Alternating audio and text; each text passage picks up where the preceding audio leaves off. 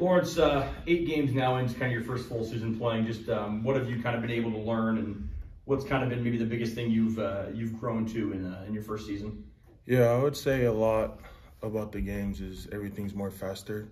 Coach and all the older players, they've been like telling me this all season, off season, like based off of like practice, because I don't really like the scrimmages. I get in a lot more, and I feel like with the game, like everything, like getting a call from like trying to get your alignment, and, like seeing what the offense is doing, everything's more sped up, and like based off of practice, like we're taking everything step by step, like slower. So I would just say the game's a lot more faster than everything. Did you kind of have a welcome to college football moment as in one of those first couple games? Yeah, I would say not really on defense, but KOR, being on special teams. A lot of them boys, I'll be on the back line, just getting hits from the back line. They had like a 50-yard start, and I just had that 10-yard start. So I would say those hits really be getting it. So. You've added a lot of weight since you got here, and obviously in a good way in the muscle mass. And how have you kind of done that, but still retained your speed and still been kind of been able to push forward in that regard? Yeah, I feel like I've been challenged a lot too lately too with the in season by my coach Coop. Just staying with the nutrition staff and getting in some extra lifts and talking to the strength staff as well, and just coming in and staying on top of my weight. So yeah.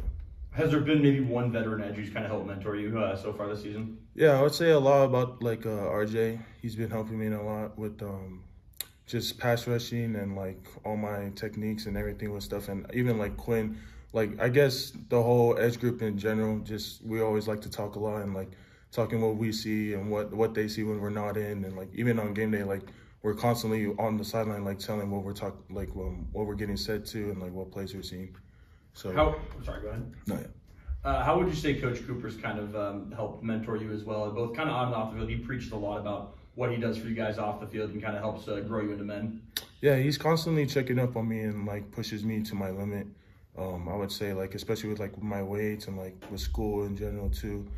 He's just been really great in those areas off the field and like on the field. Like he's always like pushing me and like talking big about me, like play and like prepare like as if you're a starter this year, and like because you never know like with Brennan like who goes down and like next man up. So what's kind of your own personal goals to kind of close out this season in terms of the next 4 games, potentially 5 in the bowl game? What are you kind of trying to work on within your own game?